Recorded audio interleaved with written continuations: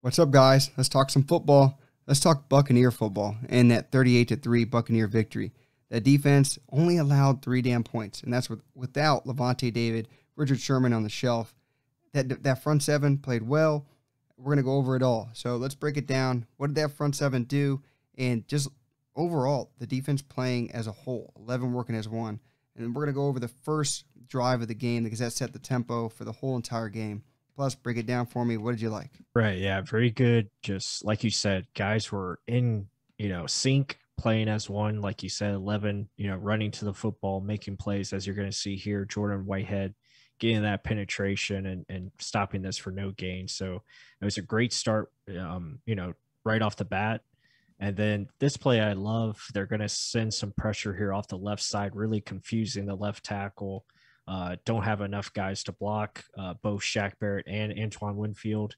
And it's a great pressure, sack, fumble, and almost recovered by the Bucs, but just couldn't, make that play. But really just a great concept, guys working together. And you look at the back end as well, everything was pretty much covered. They're only sending 2 guys out.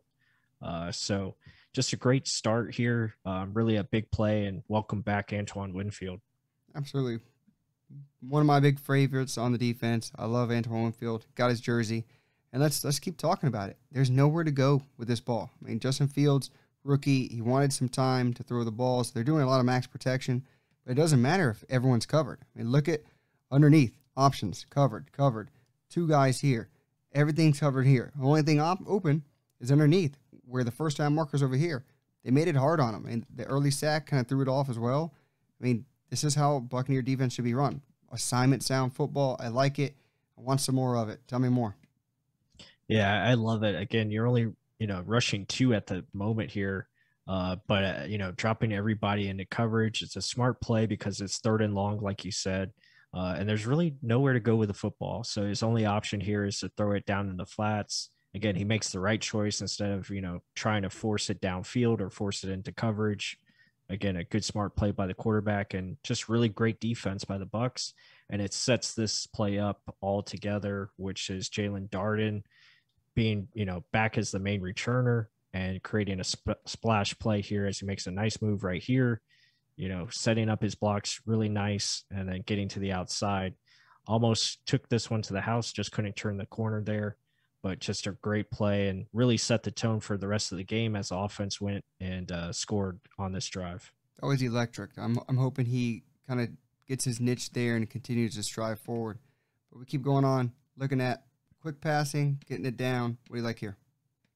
Yeah, I mean, you talked about some of those injured guys. The Bucs secondary has been banged up all season, and we've asked guys like D. Delaney, who had a really good game in this one, matched up here, just reading the quarterback, jumping the route here a little bit, getting his hands on the football, just smart play, and really sets up the next play, which is going to be his interception as we get to it. But really quick, I want to add this. He's young. He may be like thrown off immediately. Guys that are getting run at like this usually start backpedaling quickly. He stays his ground, knows his zone. He's not going to get beat deep yet, so he just stays in there and literally, if he backpedals, that's a completion. If not, look what happens. I love it. And now JPP getting the pressure, and like Plus was saying earlier, D. Delaney with the interception. Break it down for me since I stole your thunder. No, you're fine. Yeah, this was again just guys working together, everybody doing their job. Again, they're playing, a cover 3 shell as you're going to have, the corners drop back into their zones, the deep safety, drop into his. Everything's covered underneath. And again, pressure causes this chaos up front where Justin Fields is, pump faking, running, and then he's going to try to heave it up, and not a good idea as the ball's inaccurate. And D. Delaney in good position here to read the football and then break on it, make a nice catch. That's a really, game changing type play, and the momentum just continued to carry on. That was a nice heady play. And then more another interception. Check out this play again. Joe Tryon here getting some pressure, quickly making this decision for Justin Fields.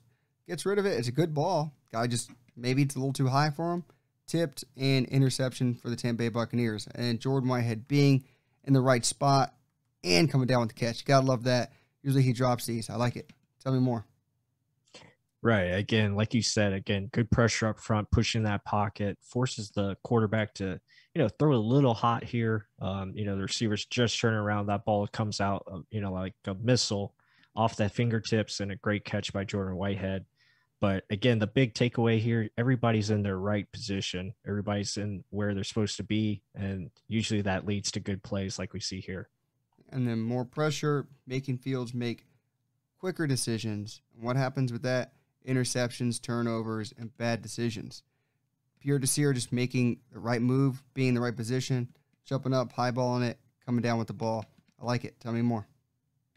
Right. Again, guys stepping up. I mean, Pierre Desir, D. Delaney, guys like that have, really stepped up to the plate. And maybe it's the coaching of Richard Sherman, who knows? But this was really good to see. Again, played this perfectly. Starts up front with the pressure, and just good teamwork here as 11 working as one.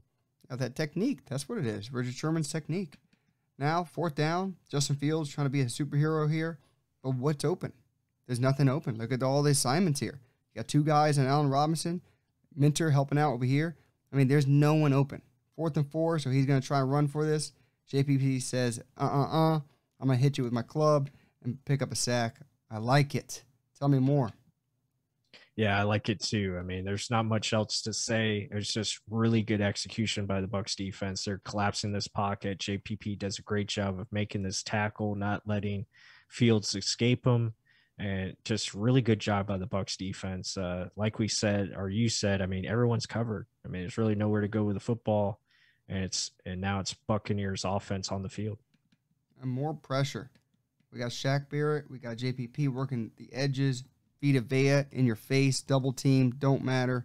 I'm going to be right there. And Shaq getting his hands on the ball, fumble, Buccaneer football. Nice. Tell me more. Yeah, very nice. I mean, this is what you want to see. And again, it's pressure and coverage working together, pressure causing that chaos, creating turnovers like you're going to see here. Good job by Shaq. I mean, they really abused the right tackle all day, as you're going to see on the next play. But just really good stuff here by the front four, getting home and making big time plays. Like you said, let's check that right side. Is he any good, Plus?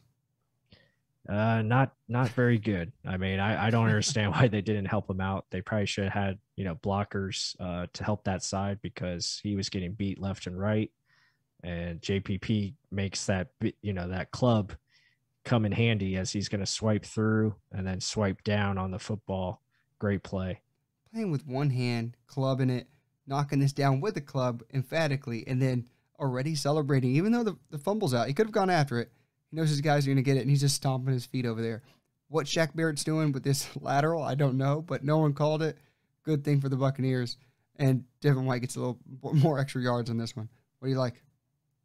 Yeah, like you said, I mean, just JPP showing that confidence, and then Shaq Barrett picking it up, trying to throw it forward, which I guess is still legal. But yeah, I mean, that's awesome. A great play. And, just now we get into the run defense, which struggled on Sunday. But this was really good. Guys in their gaps, guys, getting penetration, Vita Vea and Ndamukong Suh being monsters as usual.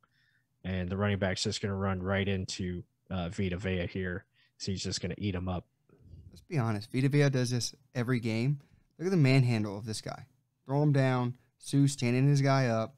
You normally don't have anywhere to go. When the linebackers work with that front four, it's nasty. Our front seven working together, it's hard to run. I mean, it's proven 2 years in a row, now going on 3.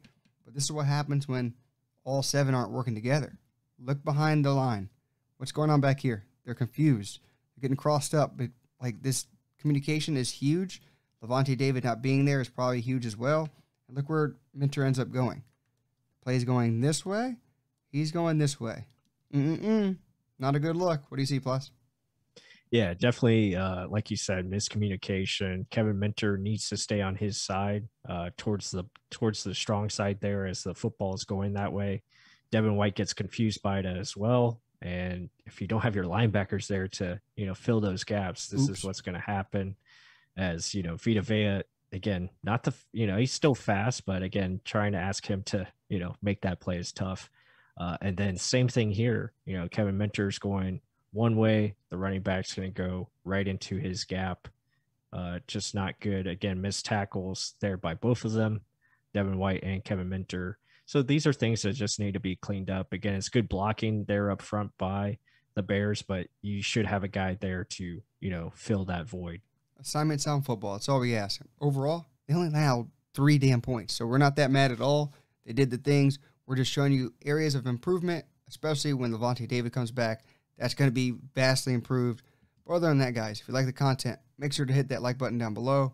Subscribe if you haven't. Comment down below. How good's the Buck defense getting? Is it improving, especially with all the secondary injuries? Let us know down below in the comment section. And with that said, until the next one.